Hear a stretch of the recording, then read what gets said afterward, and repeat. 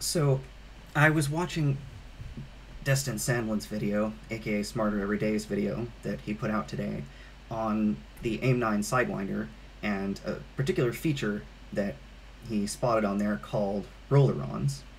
And Rollerons are very, very clever, but he brought up an excellent question while he was looking at them, which is, why is it that they don't just have a simple hinge that goes, like this on the fin, and instead have some weird hinge, internally cut 45-degree hinge like that?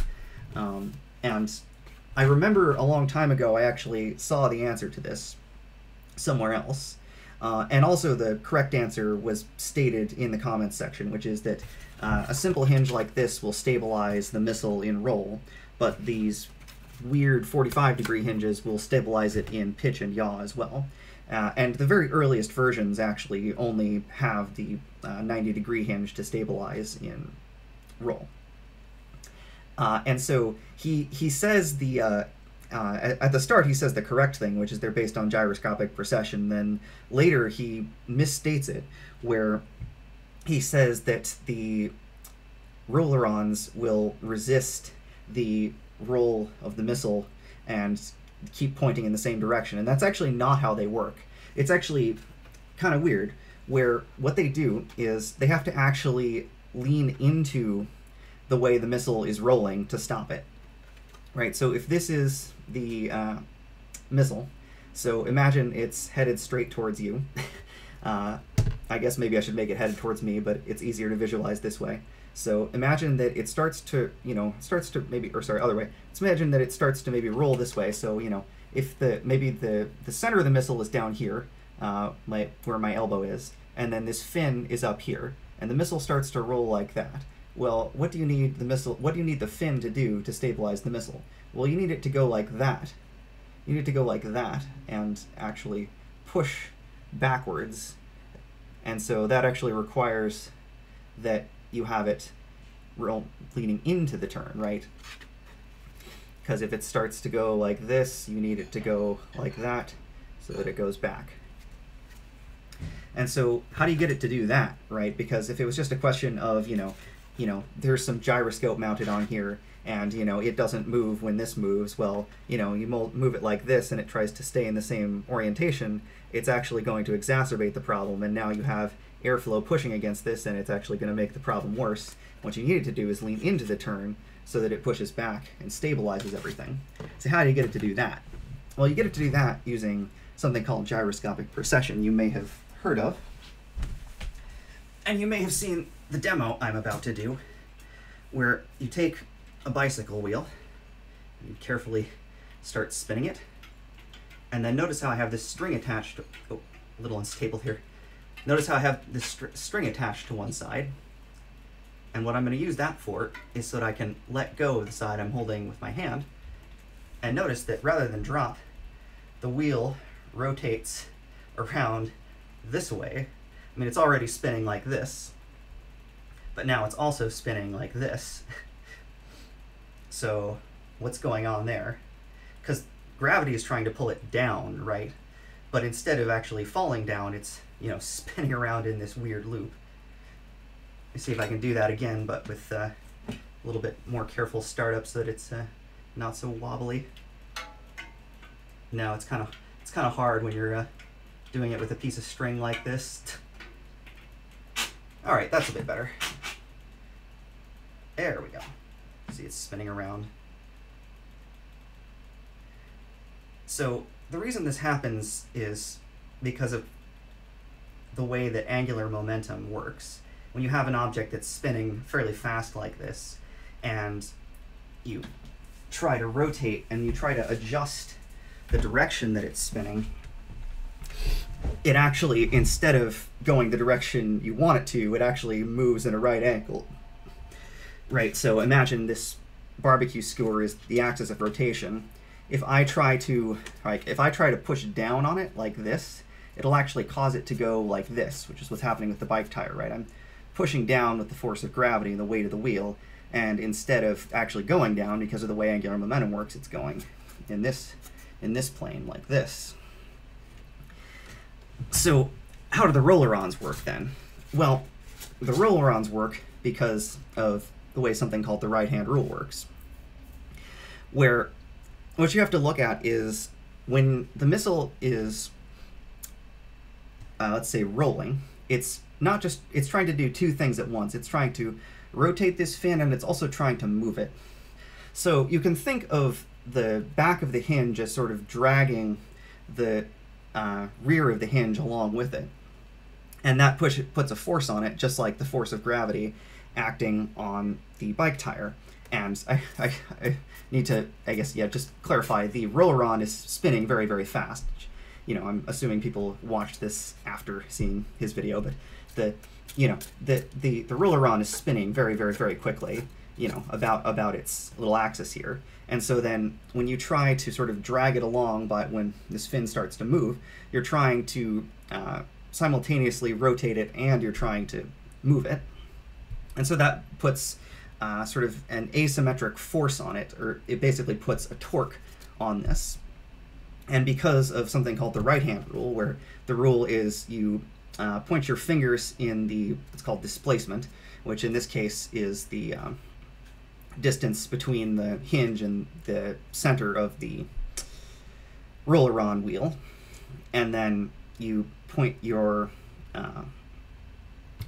palm in the direction of the force, which is the way that it's trying to drag it, so I guess that'd be that way, and then your thumb points in the direction of the resulting torque.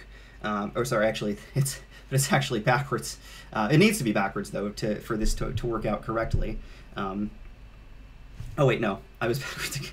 It's see how hard it is to get this right, because it's the distance. It's the distance between here and here, between the hinge and the center.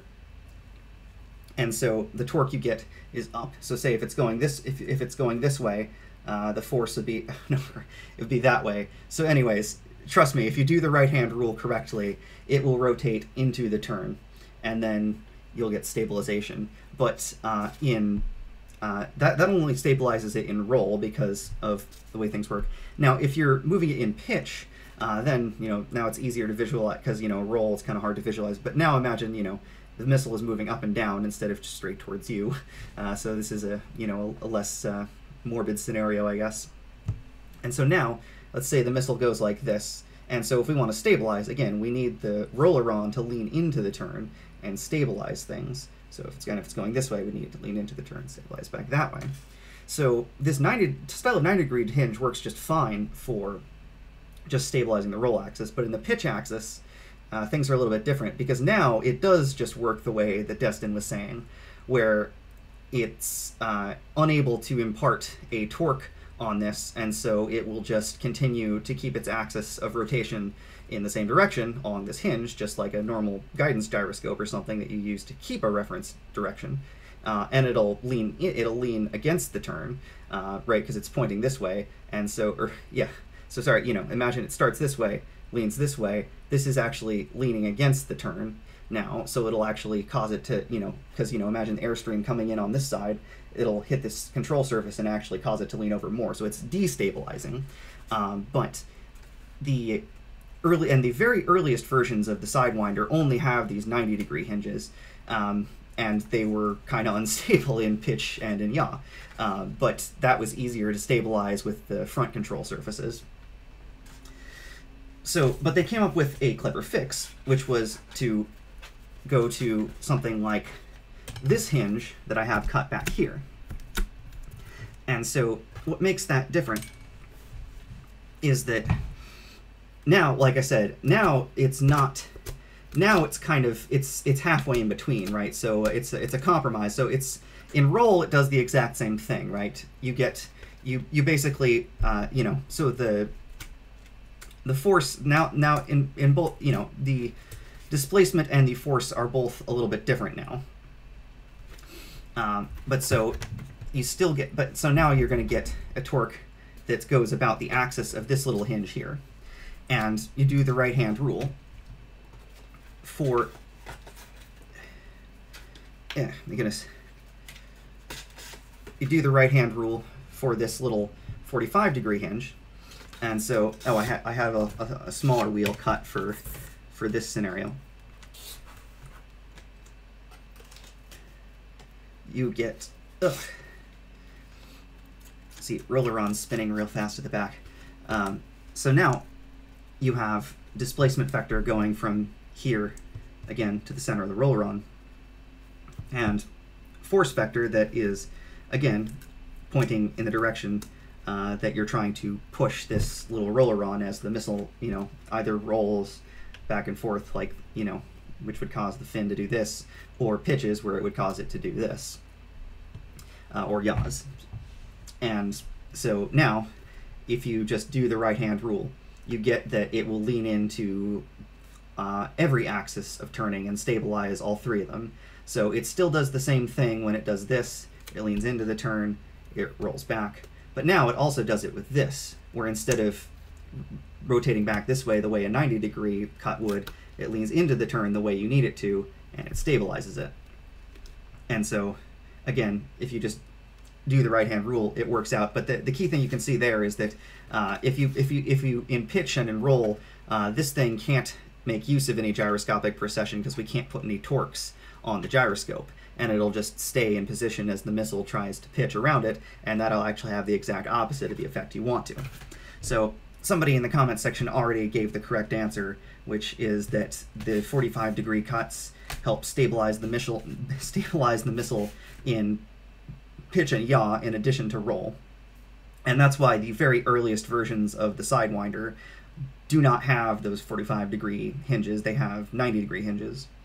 So anyways, I just wanted to explain that real quick, primarily for my own edification. I will perhaps put together some diagrams to explain a little bit more rigorously why that's the case. But yeah, hope you got a little bit smarter today. I certainly did, because it's a useful thing to think about to understand how angular momentum works, and I could sure use the refresher. So thanks, Destin, and I don't know, thanks to anybody that is in fact watching. Bye.